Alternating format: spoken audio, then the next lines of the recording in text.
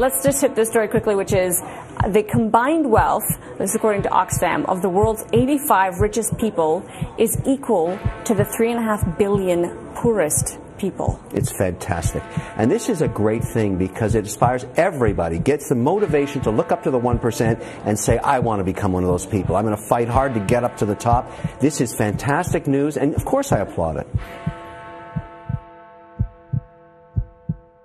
What can be wrong with this? Really? Yes, really. So somebody living on I celebrate capitalism. $1 a day in Africa is getting up in the morning and saying, I'm going to be Bill Gates. That's the motivation everybody needs. Only thing between me and I'm that not guy against is charity. motivation. I just need to pull up my socks. I am oh, not, wait, I don't have socks. Look, don't tell me that you want to redistribute wealth again. That's never going to happen. Okay? You know what? You take a simple stat like this, which is neither good nor bad. It's just a fact. It's a celebratory stat. I'm very excited about it. I'm wonderful to see it happen.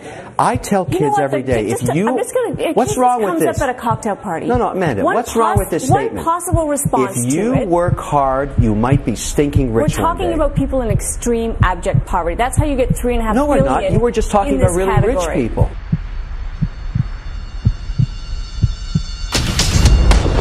We are Anonymous.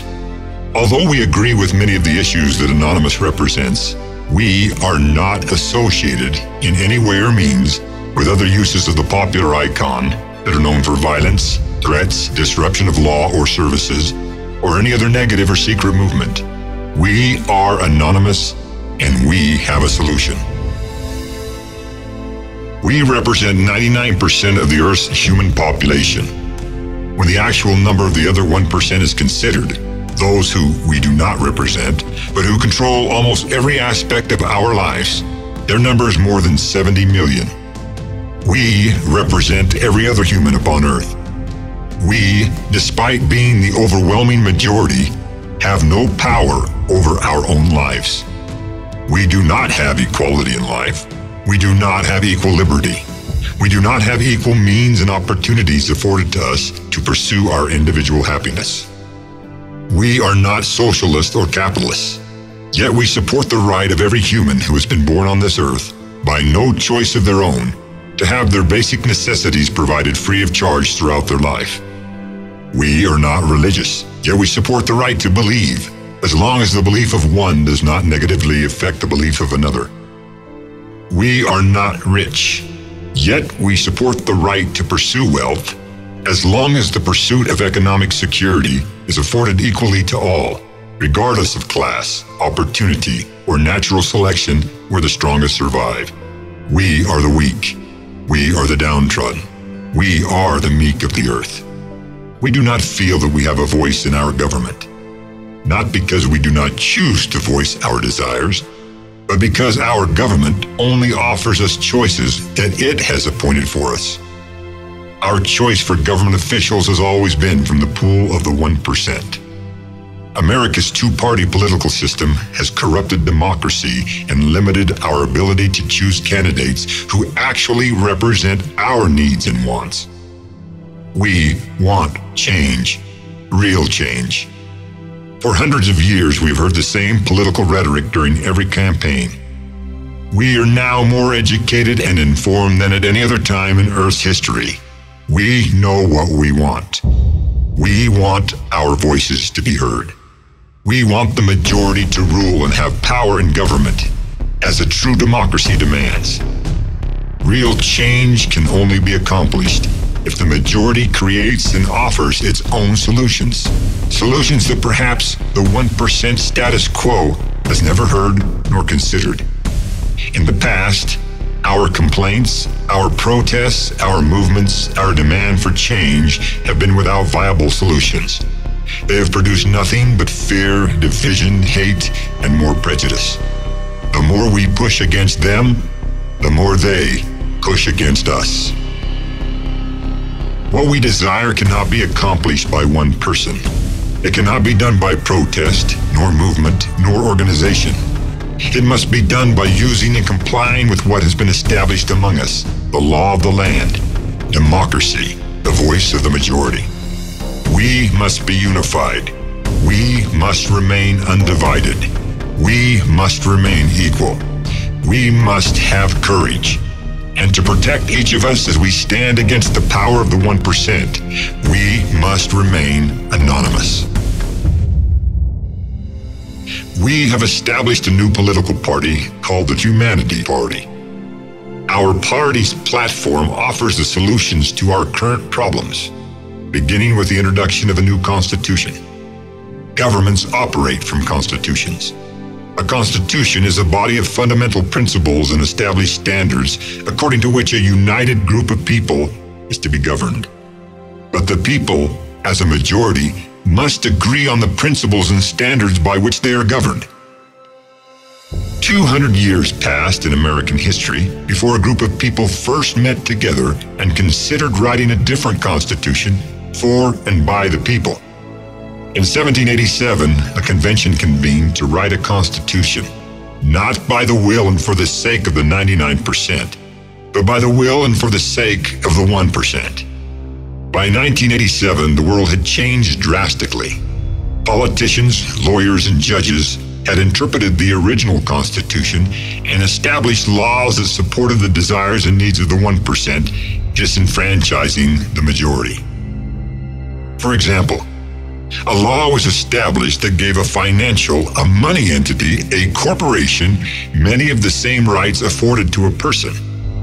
This was an act that benefited the 1% and negatively affected the majority. This act was, however, legal and lawful because the original Constitution gave this legislative power and authority to Congress, lawyers, and judges.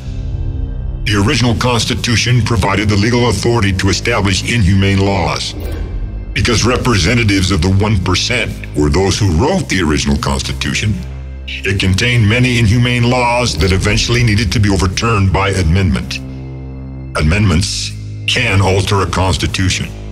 But if the Constitution in and of itself is a flawed tapestry from the beginning, then any alteration will only weaken the original strength of the cloth from which it was made. The Constitution must be completely revised and rewritten to reflect the true purpose for which it exists, to provide a body of fundamental and established standards according to the needs and wants of the majority of people.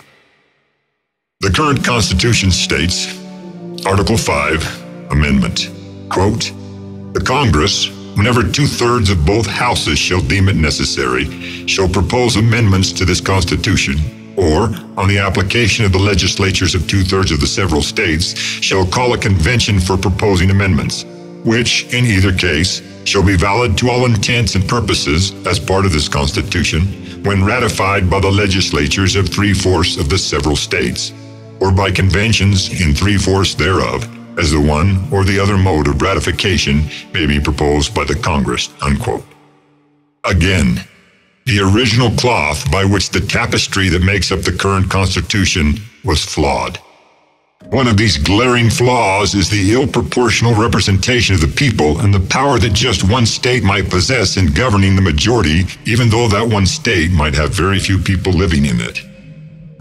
An example of one of these many flaws is that the current state of California, which did not nor was ever accounted for in the current original Constitution, has almost 40 million people, but only 2 senators who represent their interests.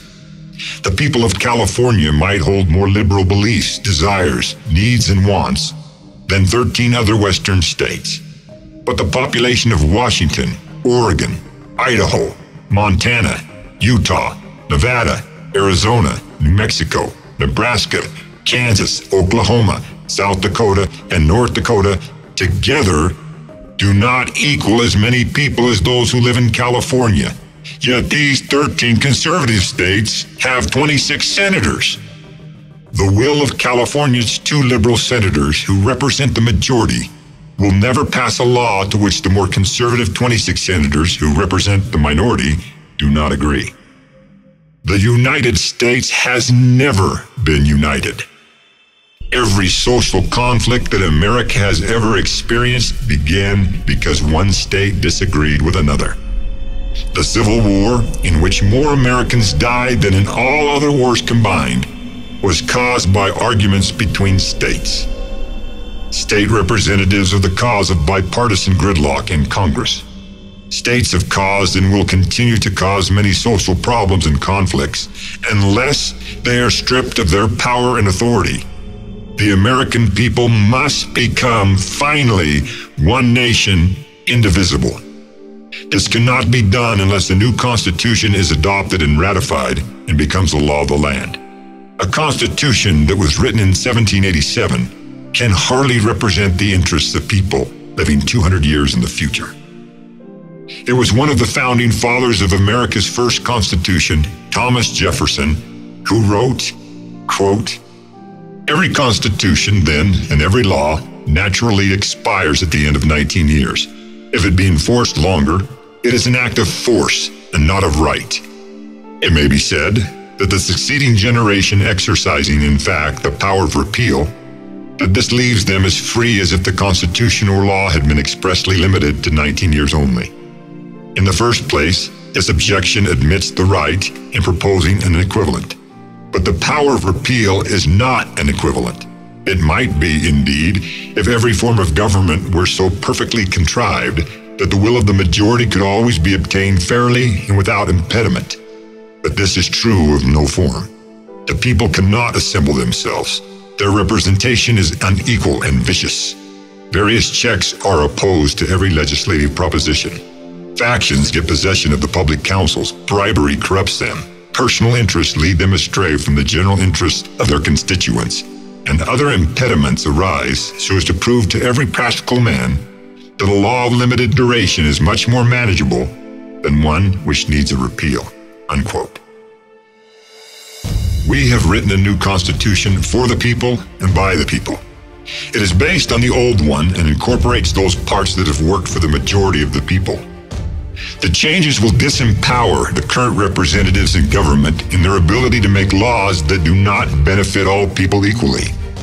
The new Constitution will provide the people's representatives with a blueprint from which new laws can be established that represent the real needs and wants of the majority.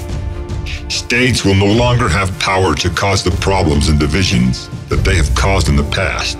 We, the people of America, will finally be united as one nation, indivisible, with liberty and justice for all. Change must come to our world, or human society will continue to slide down a slippery slope of inequality, hopelessness, and violence. Lasting change cannot happen through violence, insurrection, or revolution.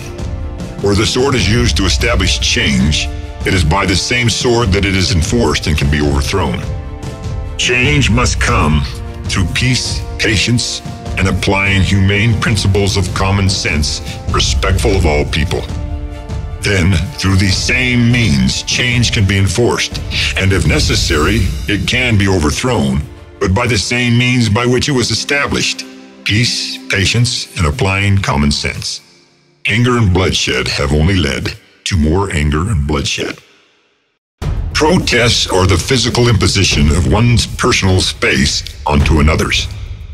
Peace demands that each person's space, no matter what it contains or where it is occupied, be respected by law. Protests at a location where another person is encroached upon does not accomplish its purpose and becomes counterproductive when the protest is being staged demanding equal rights for all.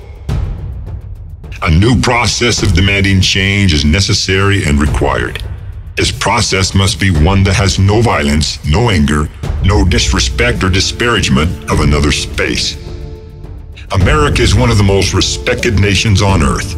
From its establishment and copying its original constitution, other nations have formed peaceful and productive societies. America provides the fertile ground of human diversity, where the seed of real change can be planted, and from which a tree of unprecedented humanity can grow.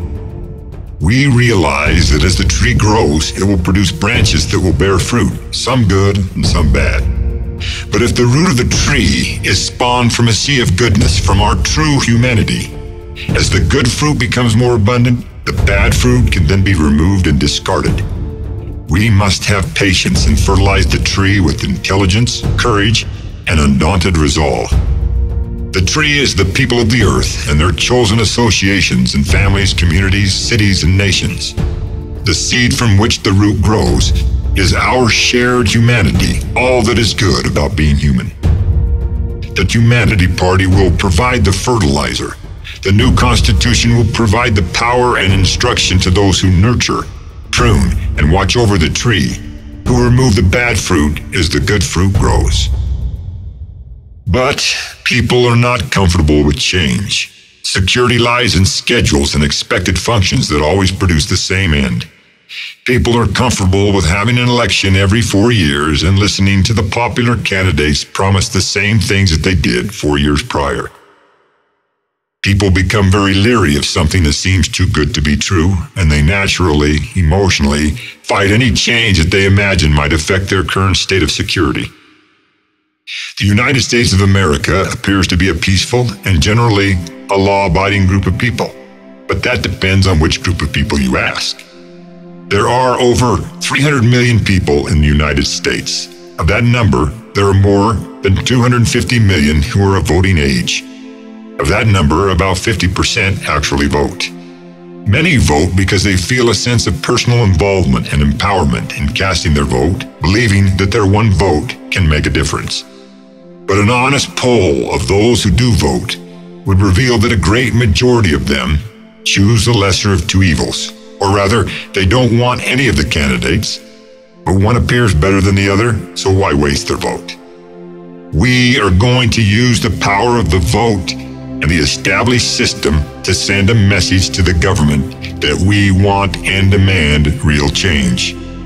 We are going to tell the government what changes to make, leaving it with little excuse for not knowing what to change and how to do it. The majority of the 50% who vote will now have an option other than the proposed same old candidates. But our intentions do not end there. We want all people of legal age, who otherwise would not have registered to vote, to register and vote. We realize that we will never be accepted by the current government, its laws, rules, and procedures for campaigning for office or establishing a new political party. We don't expect the current government to support something that threatens its power and value. But we do expect to be given our current constitutional right to cast our vote. We want all people everywhere who are of the legal age to register to vote and use the write-in option and write anonymous instead of voting for any of the candidates listed and registered for office. If, by the voice of the people, anonymous receives more votes than any other candidate, or even if anonymous receives a relative good showing at the voting booth, the Humanity Party will then legally register as a lawful political party according to current laws and election regulations. We will find and support viable candidates for our party's nomination during the presidential elections of 2020. If you are poor, if you are hopeless, if you are frustrated with our current government, if you feel like you have no voice, you are one of us. Join us today in making a change and having our voices heard for the first time in history. We have the power. Social media provides us the ability to spread our message throughout the world. If a South Korean hipster can shake his body to a catchy tune and get over 3 billion hits on YouTube, then why can't this important video do the same or even more? Share our message on all venues of social media. Get your friends, your relatives, anyone who does not vote and who believes that their vote is useless. Have them go to our website. Find out more about our proposals by reading the Humanity Party's political platform and reading and studying our new constitutional proposals. Our website, voteanonymous2016.com, will provide you with a list of locations where you can go in your particular state to register to vote. We have 1 year to join together and prepare our voices to be heard at voting booths across America. Make your own Vote Anonymous 2016 posters, t-shirts, bumper stickers, signs, and advertise voteanonymous2016.com wherever you go and with whomever you speak. We can do this. If we don't at least try, we have nothing else to complain about or about which to protest. Beware of a great opposition which will rise against us, that will form if we are successful at uniting the people to this great cause. There will be lies published, fear spread, ignorance perpetuated by those who want to fight change. And there will be those who believe that they're patriotic and true Americans who want to protect their Constitution. But do not let the naysayers and opponents of this movement dissuade you from sending a message to our government that we demand change. It is possible that if this movement gains momentum, that the government powers will eliminate the write-in option at the voting booths. If this happens, take a post-it note, write anonymous on it, and leave it in the voting booth. If our message, Vote Anonymous, can spread throughout America, it will inevitably spread throughout the earth. And one day, this world might become one people, indivisible, with liberty and justice for all.